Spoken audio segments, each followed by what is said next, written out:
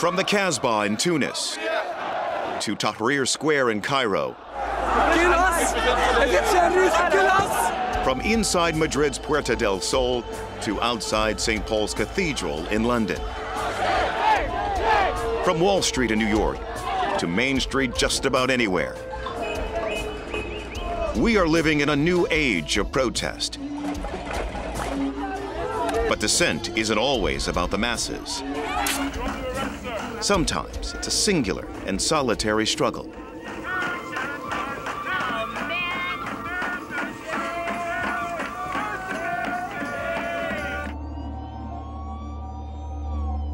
In last week's episode of The Oracles of Pennsylvania Avenue. About 9:20, a call came in that stated a gentleman had drove a truck up to the base of Monument. He said that he was going to blow up the Washington Monument if the media didn't devote its airtime to the issue of nuclear weapons. I felt at that time that the greatest threat facing humanity was nuclear weapons. So I decided then to return to D.C. Then I realized that there was a lot of traffic going through Lafayette Park, and so I figured, well, I'll just sit down here until I can think of something better to do. Well, I came here from New York in the 70s. Thomas was there. He had two signs protesting nuclear. I call this, what you call the White House, I call it the head of the octopus, and the tentacles all over the world.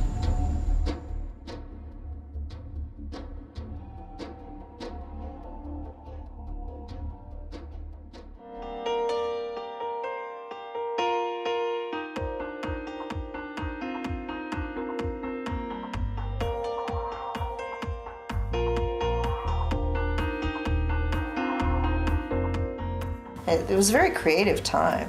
There was this huge flurry of sign building going on at that time. There were other people also in the park, and there was a little village being built. It was sign alley up and down the park, you know, the center of the park and the edge of the park. And it was very lively, and music, there was lots of music, and people were there around the clock, and it got kind of like a carnival atmosphere, sort of. It was quite delightful. Being out there in the park, you run the gamut of human emotions. Some people hug you. I'm gonna make an obscene gesture. All right, let's do it. Thanks a lot, man. You're welcome. Some people slug you. So you're an idiot.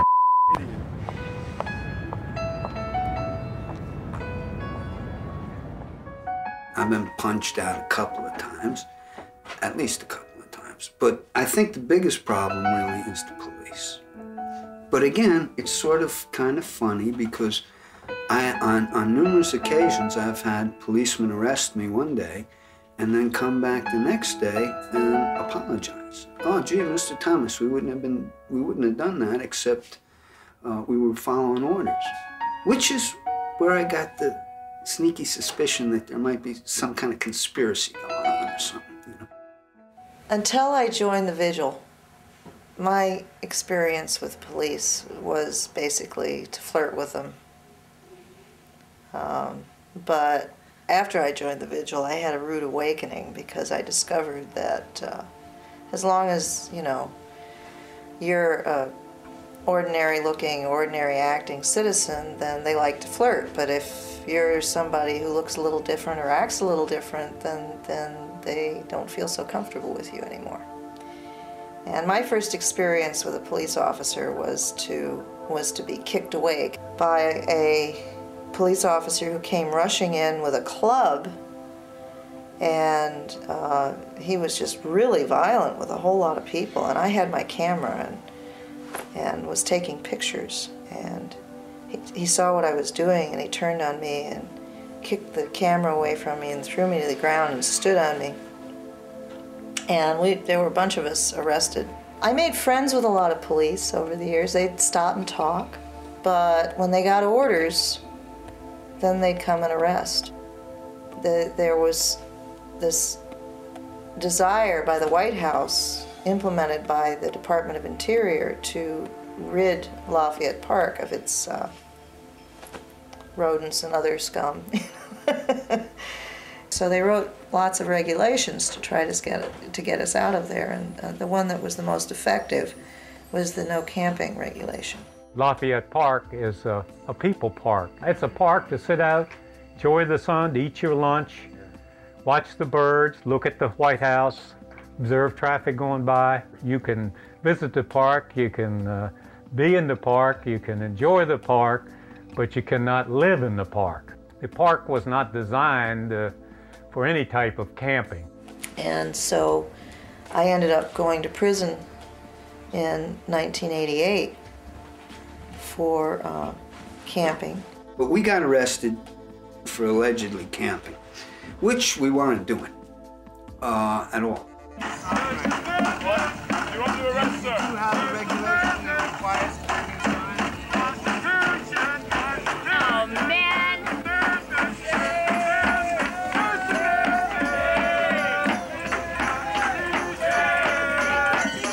New World Order!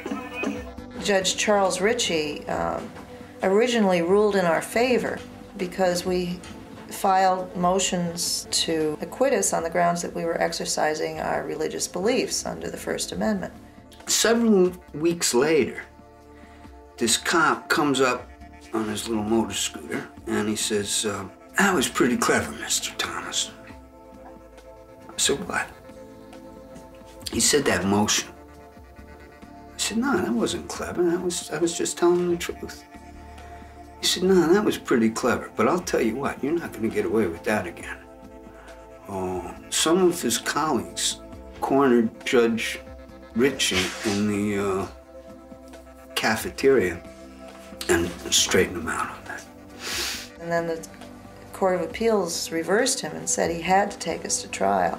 We got convicted by Judge Ritchie. And then at the end he said, my hands are tied. I know your cause is noble. And I know you're going to come right back out here and do what you've been doing is when you come out.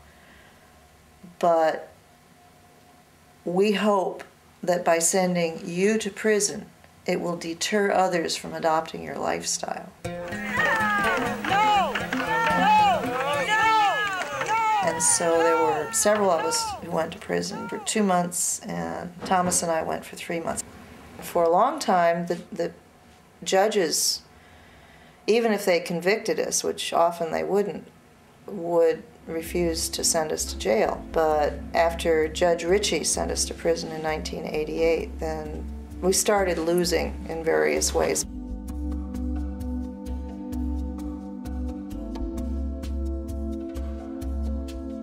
There was an order that came down from one of the judges to the Department of Interior saying, why are you wasting our time? These people aren't doing anything wrong. And he said that they had been told that it had cost them $1 million or something like that. The reason that we are tolerated now is simply because it was too expensive to fight us. The Washington Monument tonight, still under siege. A strange and frightening drama continues to unfold at the Washington Monument. It was a bizarre episode from the start. A man in a jumpsuit and a motorcycle helmet threatening to blow up the Washington Monument, apparently in the name of nuclear peace.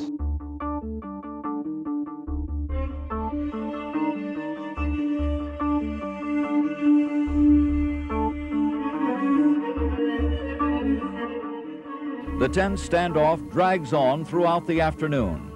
The man behind the mask insisted on talking only with reporters, and Associated Press writer Steve Comereau made several trips up the hill under a white handkerchief. Well, it was a long day. I went back and forth, bringing his messages back to the police and bringing their messages to him. He had driven a van up to the Washington Monument and was saying that it was filled with dynamite and he was going to blow it up unless the media broadcast his proposal. A list of demands was finally released and read by a police spokesman. Among them, a national dialogue on nuclear weapons, and that TV stations must broadcast the dialogue daily. An anti-nuclear book called Fate of the Earth is to be used as some sort of guide, and the author of the book warns, because we now have the ability to destroy life itself, we have a moral imperative to achieve nuclear disarmament. He reinstated that we needed to make those arrangements immediately if we didn't want this detonated. There was no chance that he was going to blow down the Washington Monument as he threatened to do. The Washington Monument is a big, heavy thing with walls, you know, as thick as a room. My best recollection, I remembered when I used to work there as a footman, I could recall that there were the monument 555 feet and the walls were 15 foot thick. And a bomb outside of it is just not going to blow it down. I mean, unless it's a nuclear bomb or something, ironically. So they weren't worried about that.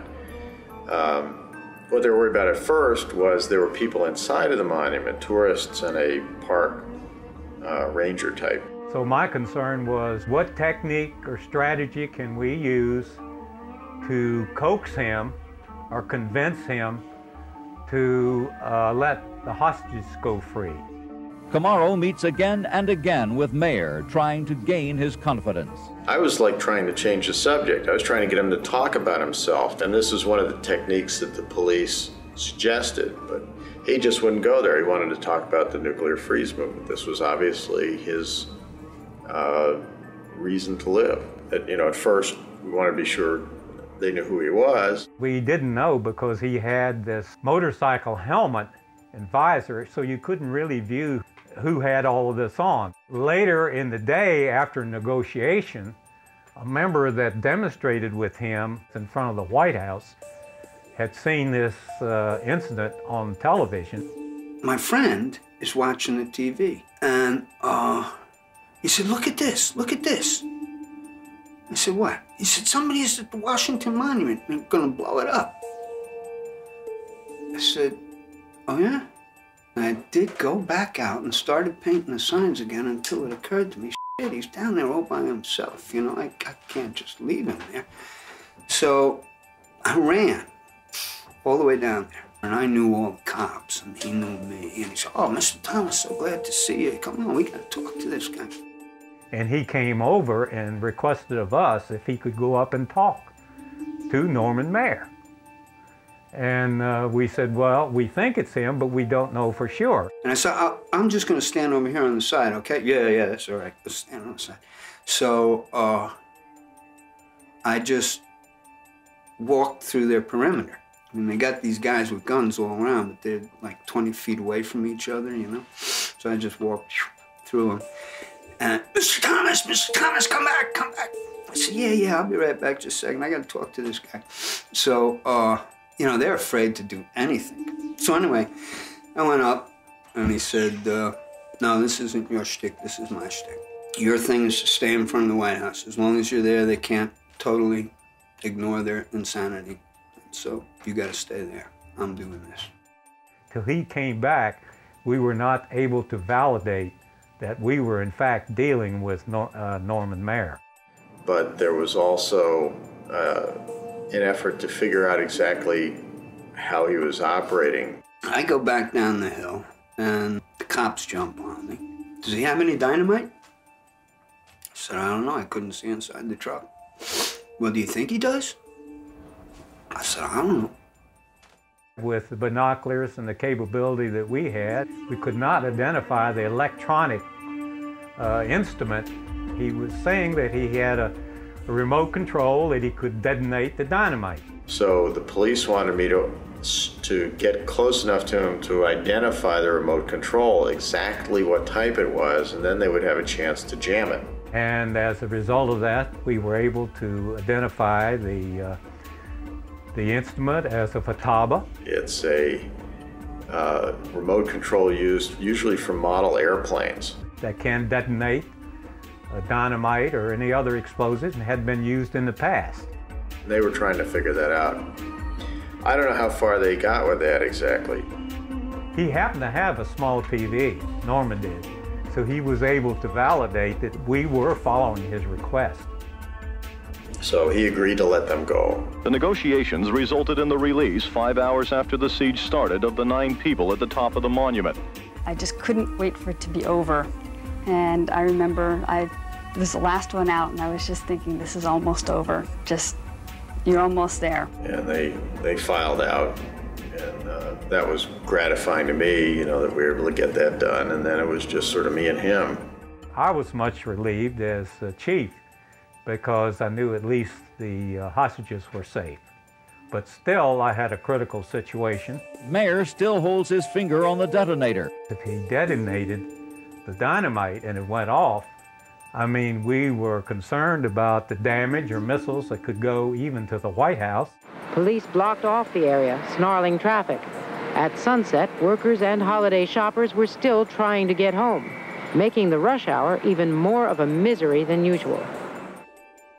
Late afternoon passes. Night falls. It appears the negotiators and everyone else involved are in for a long night. The National Weather Service says the temperature tonight will go down to about 32 degrees. Whoever this man is at the Washington Monument, apparently he's prepared to stay for a while. After his last conversation with that reporter from the Associated Press, he said, "See you tomorrow."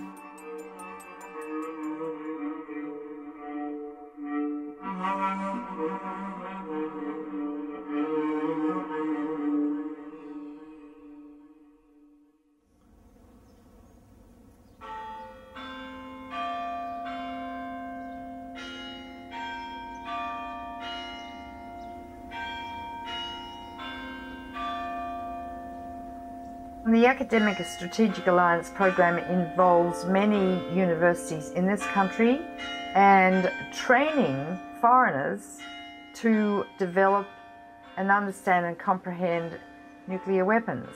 Why on earth they're doing it, God only knows. One of the reasons is because they're losing people to develop nuclear weapons, because the old fellows who did it years ago in the Manhattan Project, they're dying out. They've trained a few more, but it's sort of not sexy anymore.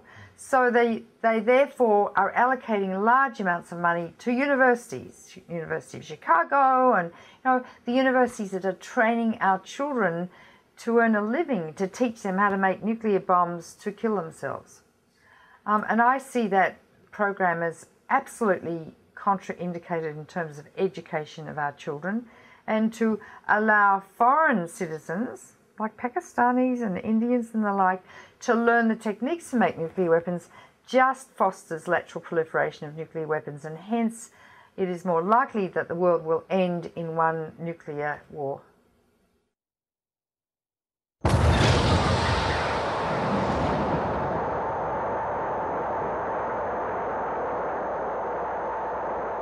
With the Cold War being over, the threat of nuclear weapons still hangs over us like a dark mushroom cloud. And while my colleagues, our colleagues, are taking care of building more nuclear weapons, I'm pleased to be signing on as a co-sponsor of Delegate Norton's Nuclear Disarmament and Economic Conversion Act of 1999, and if it doesn't pass this year, I'll sign on it the next Congress, and the next Congress, and the next Congress, until it will. And I ask the question constantly, is this the world we want our children to live in? If we are serious about taking care of our children, we must start by eliminating nuclear weapons and leaving behind a legacy of peace, not fear. And we must do it now.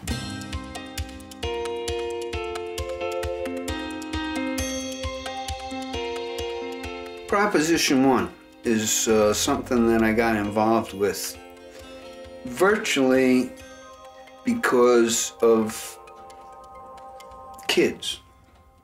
During the springtime, there's lots of class trips to Washington, D.C., where the high school kids come down, and a lot of kids would say to me, well, what you're doing is pretty cool, but if you really want to make change, you have to work within the system. Well, I don't believe in the system, but I figured you can't leave any stone unturned. For the first few years, we passed out a lot of flyers talking about what it was that we wanted to achieve, but there didn't seem to be any particular vehicle for getting there. In 1986, a person by the name of Dr. Charles Hyder came to Lafayette Park to fast for global nuclear disarmament. And he was a very large astrogeophysicist from New Mexico. And he was on a fast for a very, very long time, and he lost a huge amount of weight. And during that time, a lot of people became quite interested in what was going on in the park because he had credentials and he had friends. His friends were pretty good at popularizing or telling people about what was going on. And so we sat down together and drafted a petition to Congress calling for a constitutional amendment for global nuclear disarmament. And it was called the Hyder Amendment. When Dr. Hyder's fast ended and he left and went back to New Mexico, we continued circulating the petition, and it was extremely popular. So that was when the idea of Proposition 1 was born. I came up with this idea to do this initiative here in D.C. And what they did was classically what America is all about. They sat down and, without going to a bunch of experts, they wrote out what they wanted the people to vote on. In 1991, actually, we went through the process of filing the application and argued with the lawyer who said it wasn't an appropriate thing to bring to the voters, and we had a lawyer who argued on our behalf and won, and they issued us the petitions, and we were going to start our campaign, and then the first Gulf War started. So we dropped that particular campaign, and we devoted 40 days and 40 nights to beating on drums and fighting the war in Iraq, along with a lot of other people.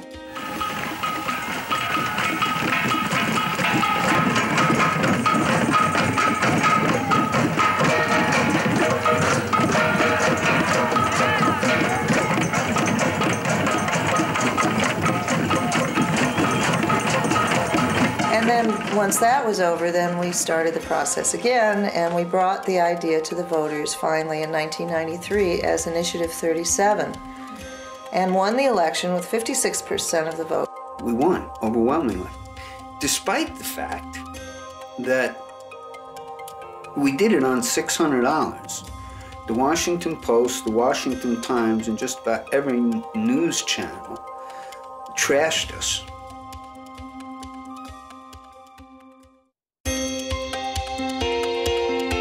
So we won the election, and Congresswoman Norton met with us. But Eleanor Holmes Norton began opposed to the idea. When I look closely at it, I'm a constitutional lawyer, and I saw that it was for a constitutional amendment. Now, we don't want constitutional amendments except for matters involving overarching issues, mostly matters involving our rights. After the election, she compromised. We compromised, she compromised. And together, we worked out the present bill. And so we got the Nuclear Disarmament Economic Conversion Act. It calls on the United States government to promise the world, we'll get rid of all our nuclear weapons if everybody else does. To convert its nuclear weapons and their costs to domestic needs. Including health care and housing and education and food and environmental restoration. And in recent years, it has a clause saying renewable energy resources. I put in the first bill in 1994, I believe, and every 2 years since. And citizens really need to understand that the fact that a bill doesn't get out of committee doesn't mean very much.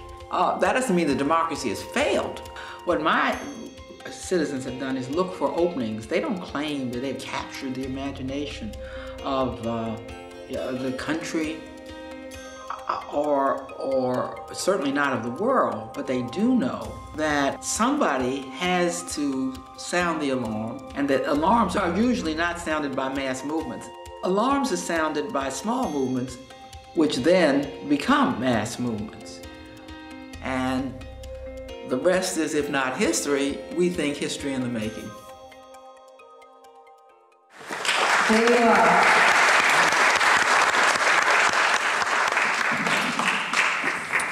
So I bring you greetings from our relatives across the sea, from the Peace Park anti-nuclear vigilers, of whom I am one.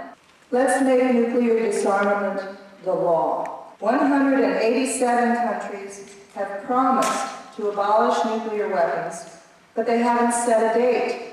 Our purpose here is to make it happen, to make global nuclear disarmament the law. 81.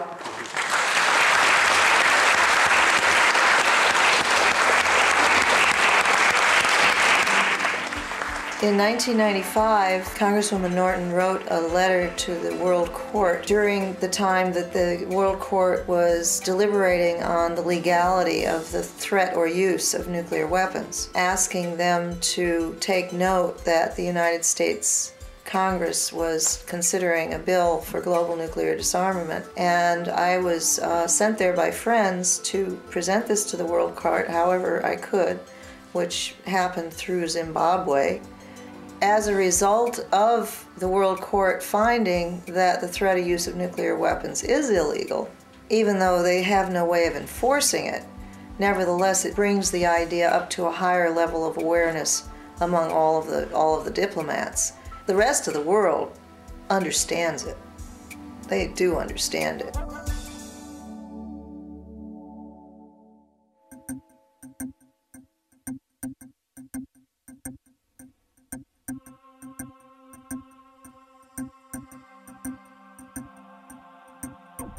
He is still there, pacing the grounds around the 555-foot monument as he has all day long. All of his threats have been delivered in even, measured tones. Since about 9:30 this morning, a man saying he wants a national dialogue on avoiding nuclear war has threatened to blow up the monument. Mayor is demanding that the U.S. government and all other governments disarm. Spotlights illuminate the monument. Tensions rise. Police and FBI agents have been conducting indirect negotiations thus far with limited effect. As you can see, it is now dark here in Washington and the stalemate continues. During the negotiation period, he would afterwards go back, sometimes to the back of the end of the vehicle, and look like he was talking to someone. And another time, he did that from the driver's side, like he was talking to someone looking into the vehicle. The cops jump on me. Is there anybody with him? I said, I don't know. He did say he was communicating with the truck. Communicating with the truck? I said, yeah, this sounds a little strange, doesn't it? So we thought assuredly that he had an accomplice in the back of the vehicle.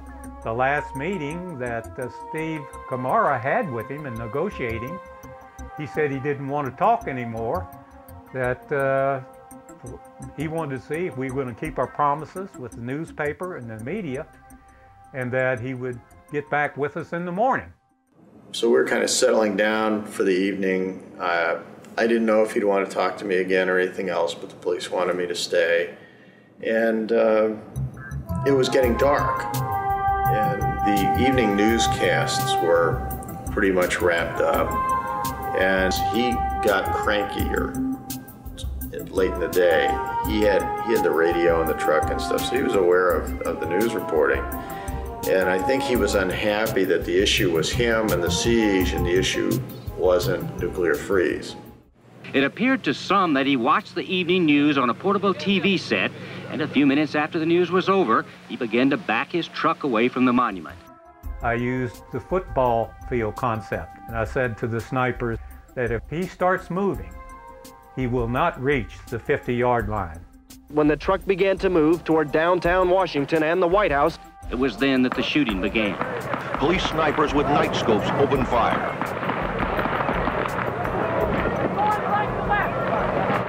Mayor is hit in a hail of bullets. The truck overturns. It was a little confusing. It was hard to figure out what had happened at first, because I wasn't looking at him at the time. I was in the hut at the bottom of the hill, and I went rushing outside. There was a report that possibly another man had escaped from the van and ran into the Washington Monument. So we were still concerned that that guy had explosives on him with a backpack, and he in fact could still explode the dynamite. Tear gas was fired into the Washington Monument in a step-by-step search for a second man. But there was no one else. Norman Maier acted on his own. But we still didn't know if there were any explosives there or not. The dogs were sent up to the truck to sniff it for bombs, and one of them had a positive result. And of course, that got everybody nervous. The SWAT team inches closer in an armored personnel carrier. Then Major Ron Miller and his men move in cautiously on foot. One of our counter-sniper people could report with their telescopic lens that it did appear that Mr. Maier was still alive. I approached the driver's side. I grabbed his hand because it looked like he could reach the transmitter. While I was with Mr. Maier, he said 2 different times, they shot me in the head. They shot me in the head. Norman Maier dies moments later. His truck is empty. It is all a bluff. The siege is over at the Washington Monument. Nuclear reactors were first designed to fission uranium to make plutonium. When you put uranium in a nuclear reactor and it fissions spontaneously, it produces 200 new radioactive elements. They're potent carcinogens. Huge quantities of liquid, high-level, devastatingly dangerous, toxic radioactive waste now exist, mostly at Hanford, Washington, and in Savannah River, South Carolina. And as these radioactive materials, all of them migrate, they bioconcentrate thousands of times at each step of the food chain, the algae, the crustaceans, the little fish, the big fish, the lobsters, and us. Now it's still being produced for bombs. They don't know what to do with it. They say that they can store it safely. They are kidding themselves. They are lying. It's just a biological and medical catastrophe which will be bequeathed by us to all our descendants for the rest of time. That's what making the bombs means. So we made the bombs to kill ourselves better.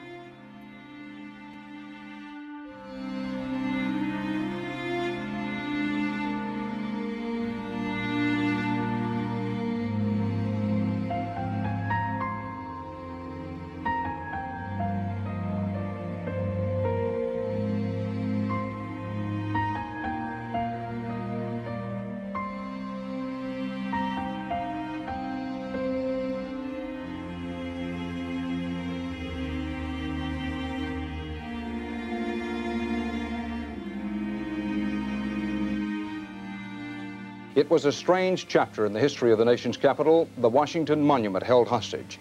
It ended last night when 4 police bullets hit an anti-nuclear war protester as he drove off in what appeared to be a kind of rolling time bomb. He was bluffing. Norman Maier, a 66-year-old handyman, galvanized the city by holding the Washington Monument hostage with a toy and an empty truck. Maier was shot to death in the process. You know, the story ended so tragically because he obviously wasn't listening to the police. He tried to drive away. They shot him. A bullet hole in the marble-faced granite, a broken flagpole, and a notice at the entrance. The only signs left for tourists to point to of the monument siege. It was a bluff, an empty threat. When the truck pulled up to the monument, there was no TNT inside. The Washington Monument was closed this morning so that cleanup crews and souvenir hunters could clear away the remainders of last night's fatal incident. But far more difficult to clear away were the questions surrounding the shooting of Norman Maier. This guy in fatigues comes running up, snaps his heels, just like a Nazi, you know. Sir, the marksmen are in place and ready, sir! Pivots on his heel and goes running back off. This is like 9 o'clock in the morning. So they had this in the works well before. And then the police coming again from the back on the Secret Service. Well, he's dead. But I don't really question the police. Ha ha ha ha ha. Started laughing. I said, who is dead? Well, he was not going to give you any more papers to distribute. They knew. So I think they were shooting to stop him. I think they shot him in the head 4 times. And once in the shoulder. I don't know. I hope they didn't give that guy a medal. I don't know that they were shooting to kill him. The official story was that they were aiming for his tires. The truck was the target. Not the man. Not the man. It turned out there was nothing dangerous in the truck. I mean, they should have been able to tell because the truck was empty. You know, I mean, if he had a ton of dynamite, it would have been riding a little lower. That particular truck that he owns, he lined it with steel to make sure that it would withstand a nuclear blast. We, in searching the vehicle, discovered that he had steel plate welded to the vehicle so that the people that are so-called experts in vehicle displacement advised us that he could, in fact, have approximately 1,000 pounds of weight in that vehicle. Number two, we were able to validate that he had tried to purchase dynamite in the state of Kentucky.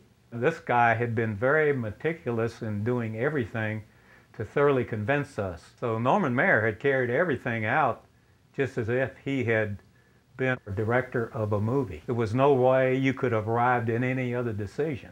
If he left the monument grounds, then I really would have had a mobile time bomb.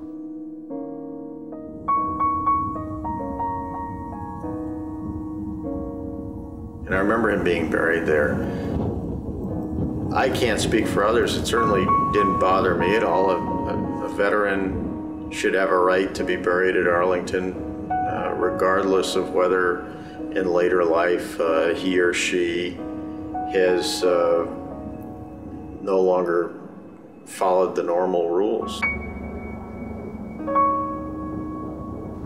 I don't think it was right. That's just a personal opinion of my own. I don't think he should have been buried there with all those other patriots. I spent 4 years in the Marine Corps, 1 year in Vietnam. Being a combat veteran, I guess personally, I have a feeling of ambivalence. The one side of me that I wished he hadn't been buried there, but the other side, the rational side, when I think about who would I be to have him refuse his own constitutional right when I spent 30-some years defending the Constitution and people's rights. I would be a big hypocrite. I've thought about him a lot over the years. It was just odd for me because since I knew the guy, I called the police, and I must have gotten on the police scanner or something, and so all these reporters started to call me. He was holding the Washington Monument hostage all day long. It was actually still happening that night when Nightline went on, which is what I was on. I was actually sitting next to Marion Barry. And I was, I don't know what, I was 21 years old. I probably looked 16. And the mayor of Washington turned to me and said, "What are you doing here?" And I explained, and Ted Koppel asked me the questions, and I answered them, and just told people how I knew Norman Maier, but it ended up actually getting me my first real job in Washington, D.C. because my local congressman had seen it and said, and I applied for a job, he said, "Well, you did well on that, so you can come work for me as well." So I guess I owe Norman an awful lot. I haven't gone back to the monument since, not back inside. I don't know if it's an aversion or something, but I haven't. It does bring back some memories. You know, it's just such an odd thing. People tended to remember this jacket I was wearing, at least my friends did and relatives, because every time I walked up there, he would make me open my jacket like this to see if the police had given me a weapon or something like that. You know, it's kind of green, so you know, as you get older, you don't wear these colors quite so bright, I guess. It's kind of a funny thing, but it was sort of squirreled away, but I still have. I can't bring myself to throwing it out.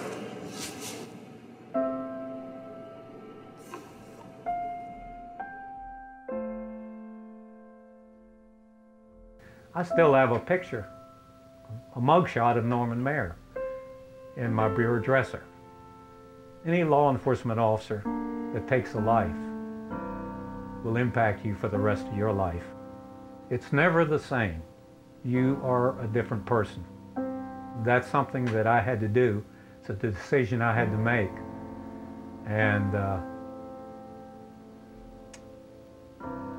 I think, you know, that as an accountable person, I didn't have any other choice.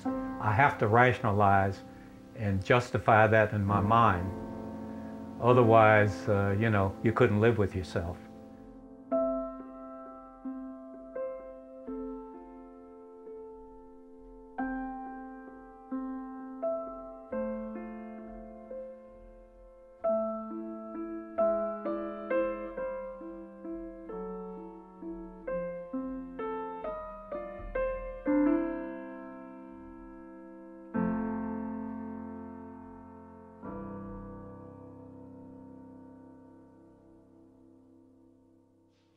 Maybe Norman Maier never had a chance to be heard. Maybe he became a criminal because he couldn't be heard. What matters is that he wanted to tell us that humanity is drifting toward nuclear war. Perhaps this is a cry only lunatics and outlaws can hear. It would not be the first time truth had failed to get the establishment to listen, or the foolish had been chosen to confound the wise. The wise yesterday were rattling their sabers in Moscow, or putting the finishing touches in the House of Representatives on a military budget of $231 billion for the coming year. This is the wisdom of the world, which proved too much for Norman Maier, who wanted only to stop the arms race. Lunacy? Yes, but it is the lunacy of nations today who hold the world hostage, as he did Washington, with the threat of violence for the sake of peace. He died unheeded by them, but the star of his own television special. Such was the final lunacy. His pathetic charade received far more time from the media than we'll give the dialogue on nuclear issues, which he was crazy enough to think we might honor. When I think of Bill Thomas and Concepcion, what they do and what they've done all these years, you'd have to think, well, those people are nuts. They're crazy. Well, if you think about it, police officers are almost total psychotics in other people's estimation. Because when there's danger, most people run away from it, where we run toward it. It's not easy to stand down there and walk and demonstrate and withstand the heat, the rain, the cold. How many people could endure something like that, even if it was a paid job? A lot of times people come by and ask me whether I think I'm making any difference. There have been lots of people who have come up to us and said, what are you achieving? How can you get anything done here? Why don't you go get a job? Why don't you do something from the inside? On an individual case-by-case basis, I think I'm making a difference. There are 3 million people who come to see Lafayette Park each year, according to the National Park Service. And of course, we don't talk to 3 million people, but a lot of them see the signs. And we talk to a lot of people. So I think it's very effective. You know, for somebody who has no money, how else are you going to advertise? How else are you going to get your point across? I believe that if the vigil were to disappear, it would be a great tragedy because it brings hope to people. And I've been told that so many times. But also, we have educated people. We've shared information with people that they wouldn't otherwise get. And we've been able to promote Proposition 1 with people from all over the country and all over the world. Proposition will never become a piece of legislation until we educate the Joe Sixpacks out in America and the Mrs. Joe Sixpacks. When they know what danger they're under with the weapons facing off against each other, that's when Proposition 1 will happen. It will never happen without having the people behind it. Never. The anti-nuclear White House people who stand out there, rain, shine, snow and freezing, and they've been there for many years. My heart goes out to them. They're true and noble heroes of this country. Their time will come. They should make a statue of them. Put it in front of the White House. Tourists come to D.C. to learn about the country, and they're kind of part of history now. You know, if anybody deserves a place in heaven, that would be my mom. She's a very kind, strong woman who has really deep principles. She loves the world and wants to make it a better place. Thomas and Concepcion are very unique individuals. They are the strongest and most stubborn people I ever met. I have the deepest love and respect for Concepcion. And Thomas, of course, is my other half, and I'm incomplete without him. He lives, he breathes what he believes in. That's what spurns him on. And that's why he will continue to do what he's doing, even if the last nuclear arm in the world is destroyed. He's not going to move. He'll be there. I think that we're on a razor's edge. There are some real bad people, but they're few. And if we stop working for them, and we stop listening to them, then humanity will make it. What I fear the most is that people won't wake up and realize that everybody on earth is our family.